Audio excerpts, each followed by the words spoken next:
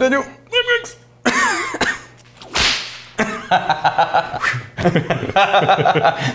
What do we got? This is a gift from the Titan of whiskey, Jeffrey Petrone. Daniel, in the distance, do you hear that? I smell it. A rumbling.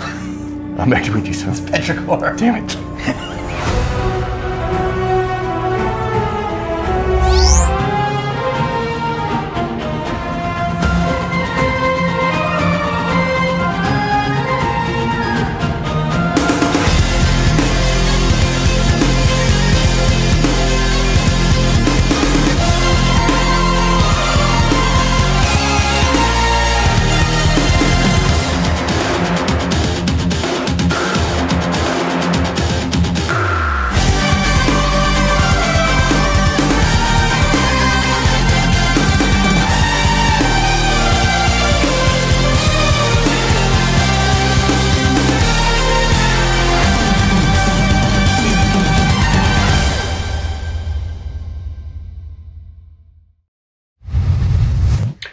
Cheers, you magnificent bastards. Jeffrey's gotten plenty of unadulterated ones. It's time for some ball busting. All right, I floated this idea to Fancy Dan because especially when we have episodes like on Rare Whiskey Friday where there's back-to-back different Titans. Right. It's like, well, how do you feel about short? No, we're not going to cut anything. Yeah. It has the full sequence of events to happen. But maybe the way we differentiate between, original Titan and then the levels above Titan, maybe level 1, and then every subsequent Titan animation for a bottle that you get, we speed it up by 10%. So if they've got like Titan level whiskeys plus 9. It's like 9. And then when it cuts to them, it'll be in real-time speed. Yeah. I don't know. I think it'd be pretty funny. I think it'd be funny. I think we're going to have to ask the Titans to vote on that one. Yeah. Okay, right, so this is Virginia Gentleman. Yes. And I'm wary of anything with the word gentleman. So this is the A. Smith Bowman Distillery in Kentucky, in Virginia. What they've been doing is they source Kentucky whiskey. Yeah.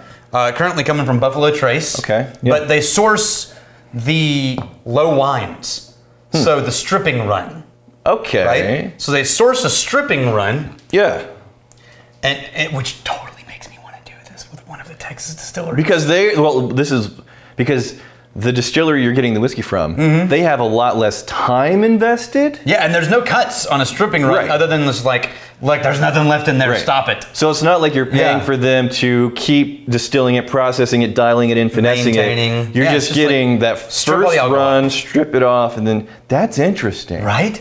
Oh. So they get, and this is why, I mean, I've heard that this is like budget bourbon, but oh, go ahead. The idea I think is really cool. And then that low wine comes into the Bowman Distillery, and they run it through a pot still that is essentially a doubler. Okay. And Lou Bryson talks about it actually a whole page. What's a doubler? So in bourbon stills, you might start with a column to basically do the stripping run. Sure. And then you use essentially a pot still to do the second run. Okay. And so it's starts on a column, finishes on a pot. Right. Even though that's not technically a pot still like you would think. Okay. And it's often referred to as the doubler. All right. Right? All right. And anyway, so they essentially use a giant doubler they call Mary. And it's got this really unique shape to it. And then they're making Virginia Gentleman budget bourbon. Before you had mentioned any kind of the pedigree stuff, on the nose, I'm getting some shiny graininess, but also there's a nice depth to the notes in the character. I just get shiny vanilla cream soda. No, I'm getting some more. There's a little wood note in there. Here you go. There's some wood note, but I'm saying the fact that it has this Buffalo Trace kind of origins, and then they start messing with it. I got a nicer nose than what I was expecting based on the bottle and the name and the screw cap, plastic screw cap. Yeah, that's the curve I was grading on originally. I don't know that it's starting at the Buffalo Trace Distillery, but it's all owned by Sazerac and But I'm saying I'm still on the nose, and what I was prepared words with my face. prepared for based on, again, the label and the bottle. This is like the most. It's a $10 bottle generic, of bourbon. Yeah, and then the plastic cap. Like, okay, I have a ballpark framework for those kinds of whiskey experiences. It was just a little nicer on the nose, though. I had more depth and variety of flavors. Oh, it just tastes like very sweet bourbon. Yeah, I'm getting almost. Take a sip of it. I'm almost getting like a malty sweetness with that corn sweetness. I'm getting a sweet tea bourbon. Mm-hmm. You see what I mean? It's perfectly fine. Yeah. With that added layer of a little bit of shininess. And I gotta say, at $10, where this is competing with some truly was that $10? Truly depressing products. Right. That's definitely, I think, one of the better $10 options out there. Yeah. Yeah. The finish leaves quite a bit to be desired, quite frankly. I think it turns, the only thing you're really left with is like this dry, almost bitterness. But leading up to it, there's some classic notes. Again, grading on the $10 curve. There's some classic notes, kind of thin. There's an ethanol layer. But there's the honey, sweet tea, oakiness that you're going to find very, very commonly in a lot of bourbons. But I'm looking over here for another budget Kentucky origin. Honestly, I think if this was even like $25 to $30, it'd still be okay. Really? Yeah, I mean, for me, it'd have to be under 20. No, I'm saying if this was $25 to $30, we'd be like, nah, there's a lot better options out there. I didn't let you finish that sentence. But where that shows up, I don't think that's ever happened before. We always let each other finish all of our complete thoughts. Where that's showing up. What was that? Yeah, it's a good option, I think. So, this is a budget, early times. That's more shiny, more ethanol on the nose for sure. Wow, I mean, I'm struggling to find anything past that ethanol bright alcohol. Yeah, it's very, and it's almost appley, like apple juicy kind of note. Yeah, man. Like if I gotta go for budget, this is significantly better. I could deal with that if I had to, a camping trip or something. Yeah. For how much it costs, it's surprisingly good when compared to other options at that price point. Yeah, Franklin Scott. My wife just asked me if Daniel was the guy from My Cat from Hell. I had to look that up. What is My Cat from Hell? So you remember the guy who goes in and fixes problem dogs? The Caesar, the dog whisperer. This is the cat guy. That's a harder job, right? And look, like if you just classify cat people as their own breed, right, versus dog people, this dude is definitely the kind of guy who'd be like, yeah, you're a guy who fixes cats. When she mistook me for that guy, I was like, I went and looked him up. I'm like, oh, that's not good. I mean, he's bald. That's the only thing we have in common. Okay. He's bald, and we both have facial hair. But here's the thing. Right? His is shorter, and I'm pretty sure dyed black.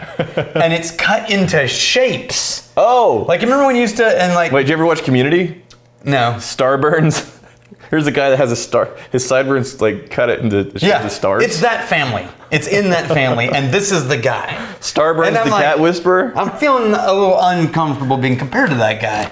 I don't know. Man, I'm a fan of a cat. I have compared you to a lot less flattering things. That's true, but those are so ridiculous. This one's hit a little too close to home. Also bald. A little too close to home there. Yeah. A little too close to home.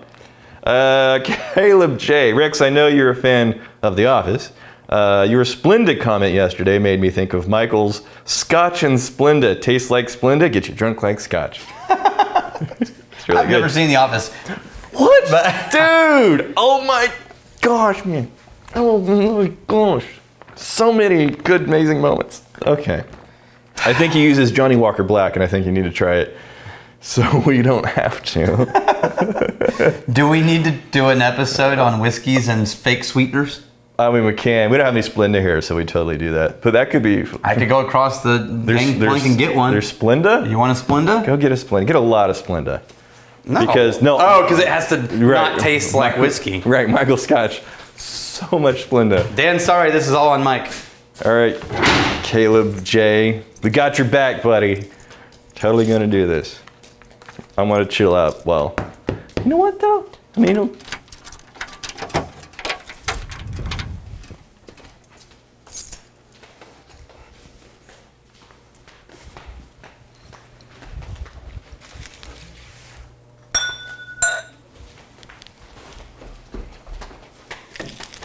we get it? Johnny Walker Black? Ah, yes, we'll get the Johnny Walker Black there.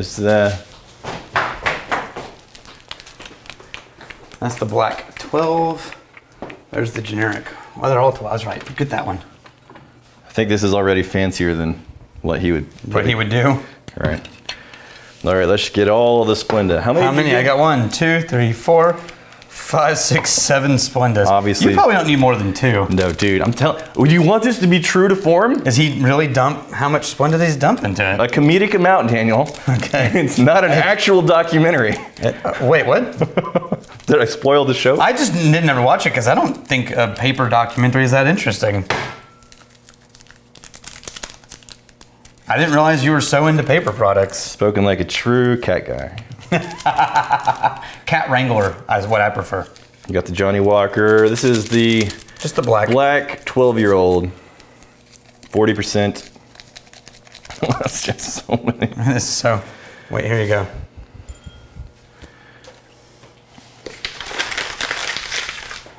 Oh yeah, that's the stuff. Okay, I'm gonna finish with that because I'd rather be drinking Johnny Walker Black than Virginia Gentleman. I mean, there's gonna be a level of not being able to saturate any more sugar in here. Unless we heat the whiskey to get it super saturated, we're not gonna do that. Does it taste like Splenda and get you drunk like Scotch? Michael Scott is also the kind of guy that would drink it from a straw. Oh, totally. You're gonna sip it up? No, I'm not gonna drink it from a straw there. Wow, that is cloudy. All of. There's still a residue of Splenda in the bottom. You can still pick up the Scotch notes? Yeah, Scotch notes. Good. Yeah, it still smells like Scotch. Tastes like Splenda, get you drunk like Scotch. I'm just give me a moment. I'm trying to get classy. As much of the Splenda in there as possible. If we were mindful of people's time, we wouldn't do this legitimately, but I'm more curious of what this would taste like than I am respectful of your time. Really, Dan's time. Hey, Dan. Here we go. So? I mean... Tastes like sugar? Look, it's the level of sweetness I would get out of Diet Coke. Really? Yeah. And it's as effortlessly drinkable as a Diet Coke. You put this much sweetness into a Scotch, you can get into trouble. In a 40% Johnny Walker blended Scotch. Get you drunk like Scotch. You can get into trouble because it doesn't even register as alcohol. You're a spying, stealing drinker. Fight for a Frenchies. You have a right. You steal, may you steal, liver's heart. And if you drink, may you drink with us.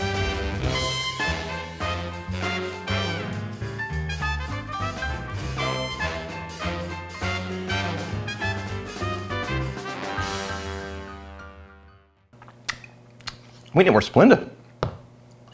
You want to try that?